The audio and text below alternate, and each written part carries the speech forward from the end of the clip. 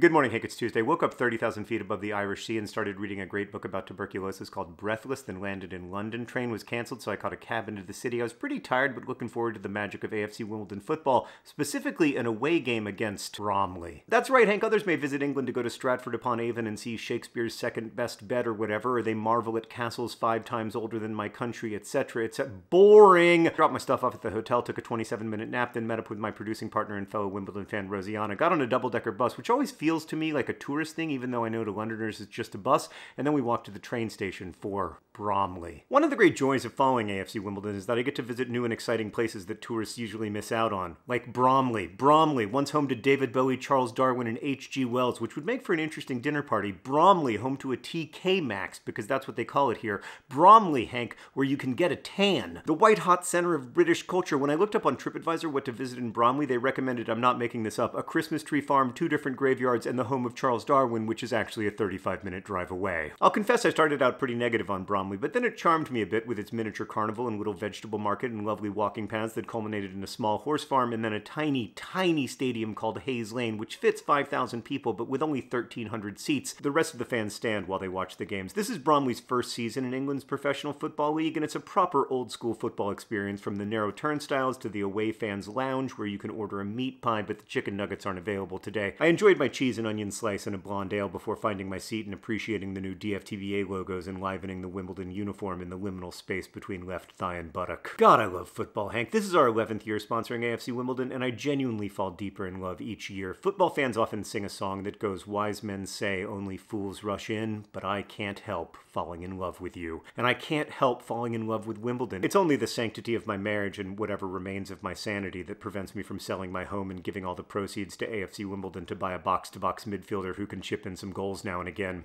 In the face of AFC Wimbledon, I am utterly and deliciously irrational, which is maybe the defining feature of love. And football loves you back, or at least the people you love football with love you back. Over the years, new faces appear in the stands, old faces get older. I think of the Wimbledon fans who've died, who passed the club on to us, who fought their way up the leagues at tiny grounds like this one. After all, a community, present tense, includes its ancestors. But there's also the small matter of the football, a weekly attempt at putting a sphere over a line without using one's hands. The outcome of the individual matches doesn't matter much. I'm reminded of that old comedy sketch. Manchester United return to Aston Villa for a game of football to determine the victors for this year at least, and indeed at most. But of course, in the moment it feels significant, and so I can't pretend I enjoyed Bromley's first half goal. Rosianna and I stood in the stands, I just realized the etymology of that word, to try to change our luck in the second half, but alas, the home team added a second goal and handed us our first defeat of the season.